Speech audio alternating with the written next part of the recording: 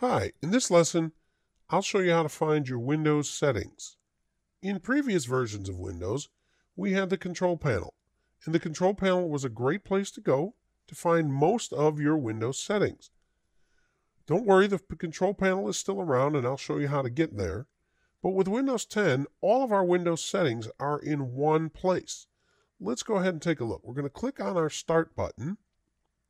And you see this little icon here, it looks like a little gear. You can see that it is settings. This is what we click on to get to our Windows settings.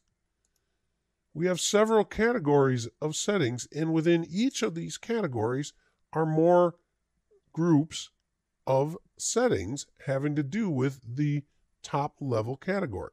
Let's go ahead and let's take a look at the system settings. When we click in here, we come down this list on the left and we can see the different types of settings that we have here.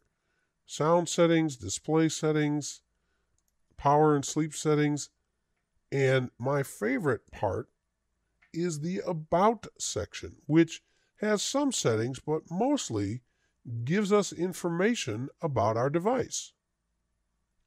Now, if we come back here to the upper left and click on Home, it'll take us back to our Windows settings, and we can look at some of these other groups. Let's take a look at personalization. This is where you're going to find things like changing your background, your wallpaper. You can add themes. You can change the settings on the taskbar.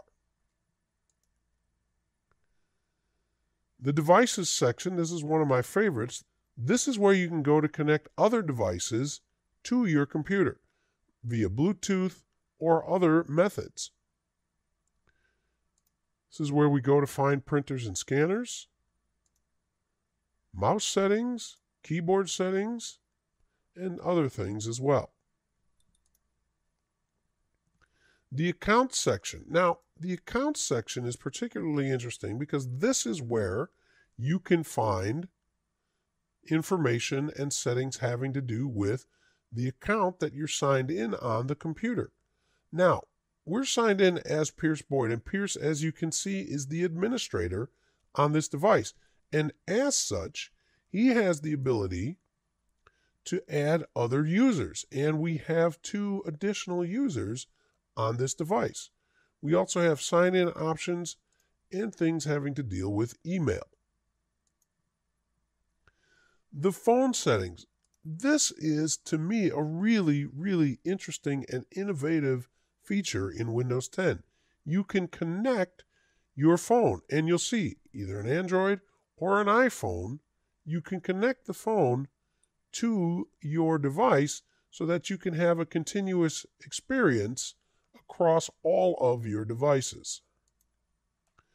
Now, if you don't know where a particular setting is, we have a search bar up here. So let's say that I'm looking for settings having to do with notifications.